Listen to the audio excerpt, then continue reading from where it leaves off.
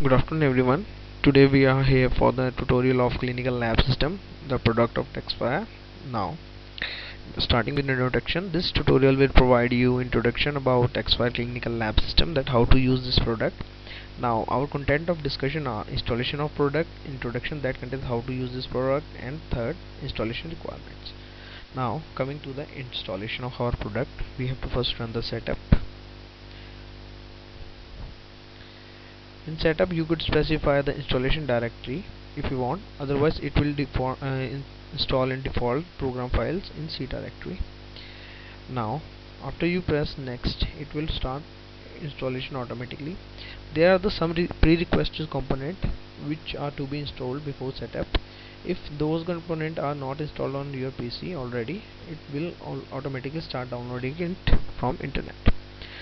Now starting with introduction, after you install, you have to start the setup.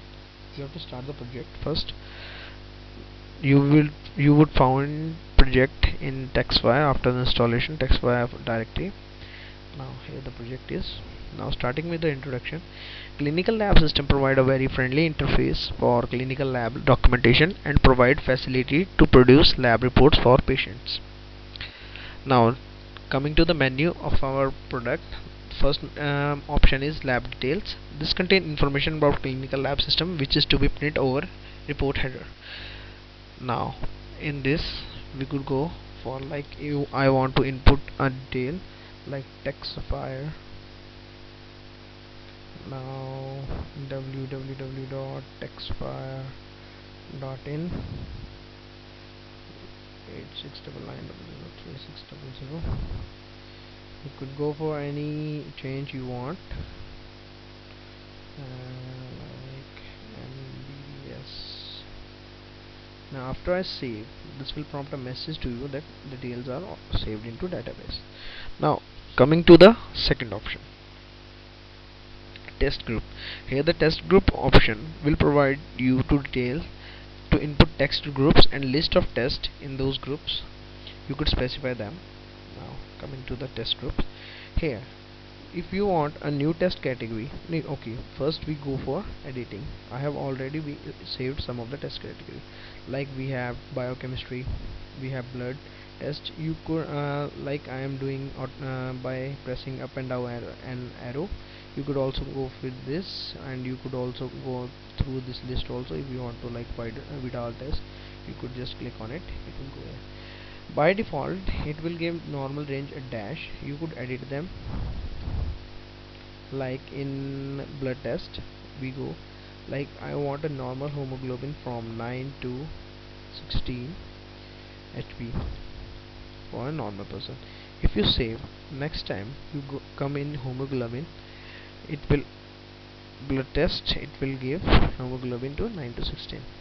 Now coming to the biochemistry, like here we want to add another category, another test under the biochemistry category, like test 1, and I don't want to specify the normal range to it, then I have to leave this blank. Now after pressing save, it will automatically save. Now next time when I come in biochemistry, it contains a new test, that is test 1. If I want to delete, you have to just select it or right click on it or to select delete, or otherwise you have to press only delete button, it will automatically delete. Now before if you haven't pressed save, the changes are not saved. For saving the changes, you have to press save button like this. Now after this, you come in biochemistry, you will find the 3 tests under it. Now if you want to add a new field, that is biochemistry, and that is 1, biochemistry 1, and you want to add test under it, bio test 1 with normal range 2 to 38, and biotest 2 no symbols, and biotest 2 normal range this, and save it. Now after this, you will see the new category in the category list. You could edit it, you could add new, or whatever you want to. If you want to delete a simple test, as I have already discussed, you have to select delete and then to save. You will find all the that the particular test is being deleted. But if you want to delete whole category, you have to select that category and then you have to specify click on that delete category option. Now after you save, you will see the test category is deleted. Now coming to the next option. Now here the next option, that is lab reports. Here in the lab report option, the report of patient with its test results is documented. From here you could also have hard copy of the report. Now coming to this option.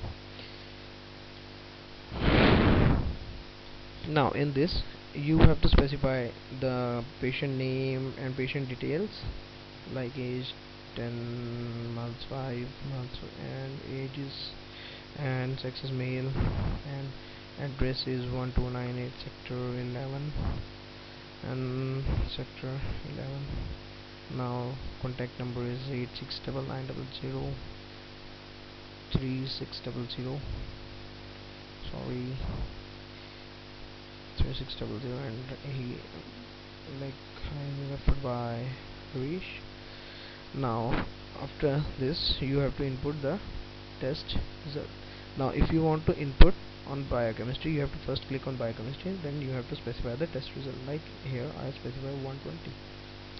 Now in blood test, in hemoglobin I specify 12, and lipid profile I specify in HDL cholesterol I have specified 45, and now in biochemistry I have specified this 80, and you could see it will saving automatically the values which you are saving, typing into the result column.